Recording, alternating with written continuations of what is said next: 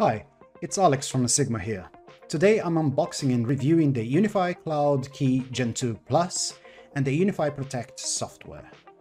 We'll talk about the device, its connections, a quick setup using the mobile app, operating temperatures, and how the web interface looks. And please don't forget to hit the like button and subscribe if you enjoy my videos. At the front we have the hard disk quick release tray, and at the right side the LCD screen. At the rear we have the USB power feed from the left to the right that requires quick charge 2.0, an RJ45 plug that supports PoE, a microSD card for restoring backups, and a USB port to plug an external hard drive. This is the quick release mechanism that pops the hard drive out. It is a Toshiba 5400 RPM 1TB, consumer grade version, the same as you would find on low-end laptops. Don't expect a lot of life out of this hard drive operating at a 24/7 environment and at high temperatures. Now I'm going to show you what happens when you plug a USB-C power that is not quick charge 2.0 compliant. In this case I'm plugging a 5 volt 4 amps and you can see it doesn't work. Now let's connect quick charge 2.0 compatible charger, and let's see, yeah, it works fine, and it is a 12 volt 1.67 amps 18 watts charger. Now let's try to test the PoE connection. So that means powering the device with a compatible network switch that provides power and data over a single cable.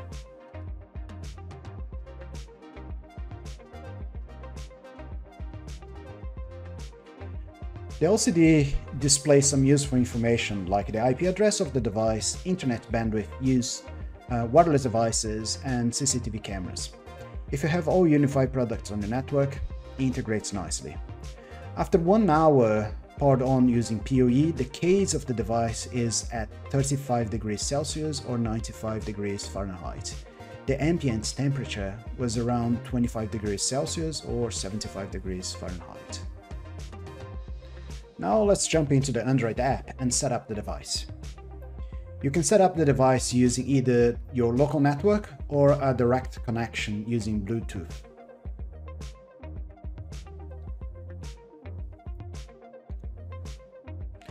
So let's give it a name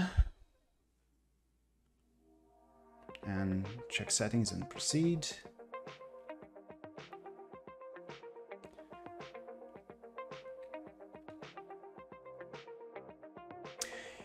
You can give the geolocation permission if you want to set up rules based on your location, a microphone to talk back to cameras that have speakers, and the photo library to save footage to your phone.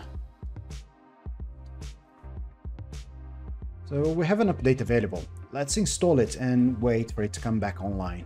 Meanwhile, I went to the web interface and imported the configuration from my old Unifi video server running Linux that was running the cameras. I forgot to record the procedure. Apologies. Now we are back on the app, and the cameras should be showing. Yeah, the cameras are all showing because I imported the configuration from my previous CCTV server. I have the camera set up at the highest quality possible at 30 frames per second. Let's see the timeline for this camera. You notice you can scroll hours of footage very quickly and smoothly. That is one of the main advantages with the Unifi Protect software that you don't get when using the DIY server running the Unifi video software. To download a video clip, just tap the options icon at the top and left corner, tap the download clip, then select the beginning and the end of the time of the video you want and hit the download button. It will generate an MP4 file that you can attach to emails, send to Dropbox, upload to a website. It's universally playable.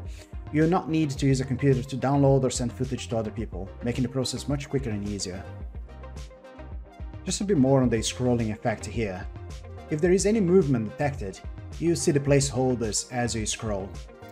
Here you can see better the movement detection. The longer the movement recordings have thumbnails showing, and if you pitch and zoom in, you can see even more of these thumbnails. It can be a bit tricky to get to the beginning of the recording if you have many, as you need to scroll with your fingers.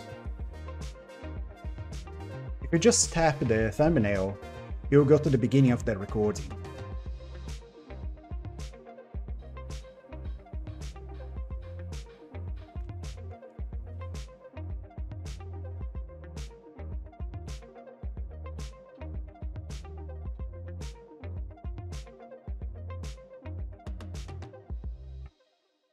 Yeah, I guess someone is enjoying the ride on one of those electric scooters. But now let's zoom in all the timelines so we can scroll quicker through the day and demonstrate a bit more of the scrolling speed and smoothness.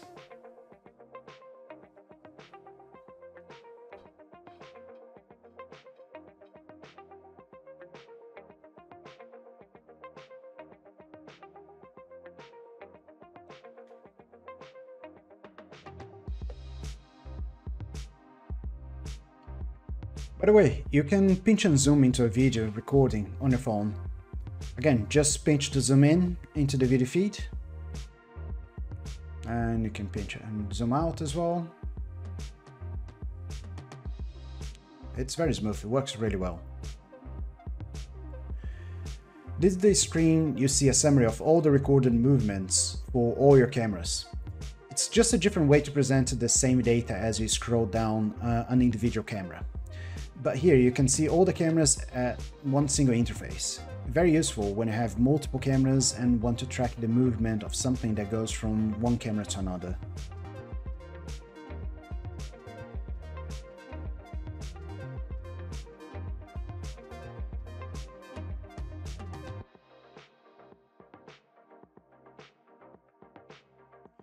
In the controller, we can see general information about your device.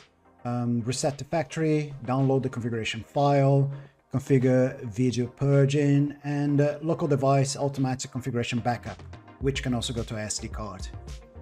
You can also send push alerts when the cameras are disconnected or when movement is detected.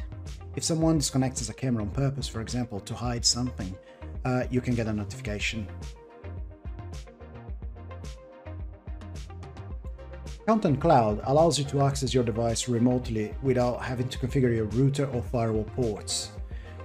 The updates section. I don't like setting up automatic updates, as it can happen when I'm traveling, and if something goes wrong, I lose access to my cameras. Web interface. I'm using Microsoft Edge Chromium Stable Channel. It works perfectly well, and to be honest, it's better than Chrome. These are my main cameras. When you click on them, it shows you a live picture every few seconds, as it doesn't display the live footage straight away. You need to click on it to play on the play button on the picture to see the live video feed. You also see the configuration of each camera and the general information. Recording can be always on or just when movement is detected, and the motion zones record only specific areas of the camera, avoiding false detections. Time to check the live video feed. It defaults to 720p, even though I have a powerful computer and cameras are recording at 1080p. Let me change it to a full-fat 1080p, then make the image crispier. Here you can adjust video settings like brightness, contrast, and night vision. And for the time-lapse on the computer, it behaves similar to the phone app. The features are similar, but I can't help with the scrolling. The phone app seems much better, is smoother and more friendly to scroll.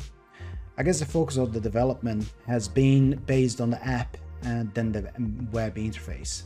That's where I expect most of the people who spend their time checking the footage anyway.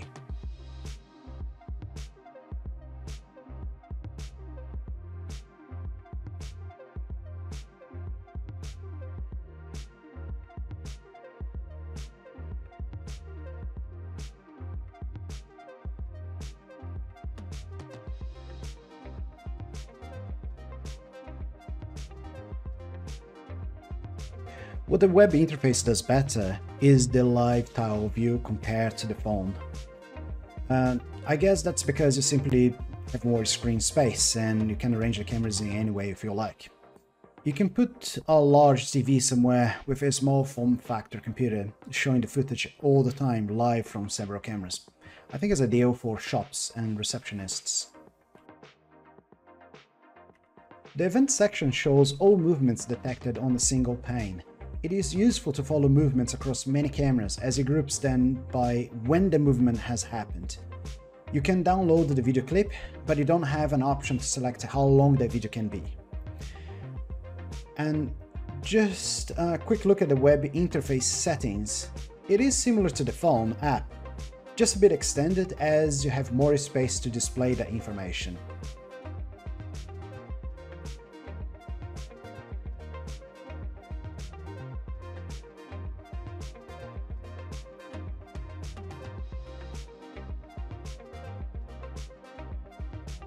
So concluding, why did I decide to get a Cloud Key Gen 2 over the DIY Unifi Video Linux server? Ubiquiti announced they will stop releasing security updates and new features to the DIY version.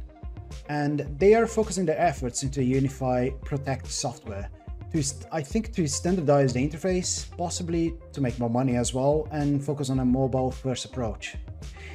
If you think there is no subscription cost, the cameras are not expensive and you can do pretty much all of it yourself. Unifi Cloud Key Gen 2 Plus at £180 or $220 US is not a bad deal.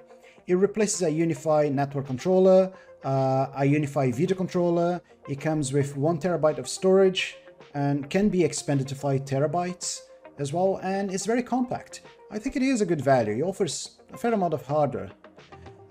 My experience with it has been good so far, but bear in mind, my first Unity was faulty. The hard drive kept disappearing from the device, even though the hard drive was absolutely fine after testing it on my computer. I formatted it, I did surface checks, it was fine, so it was a bit weird. The only way around was to RMA the device and get a brand new replacement. It has been working fine now. It has been like 3 months since I deployed. Not a hiccup, but I don't expect the hard drive to last that long working 24/7. And it's around 40 degrees Celsius, I would say, where it is stored. That's around 105 Fahrenheit. So hard drives tend to fail quicker when they are over 30 degrees. So I guess I don't think it's gonna last longer than a year or two, the hard drive. Again, please hit the like button if you like this video or if you find it was useful, and let me know if you want to see more content on the Cloud Key Gen 2 Plus or any other related equipment. All right, thank you very much. Bye guys.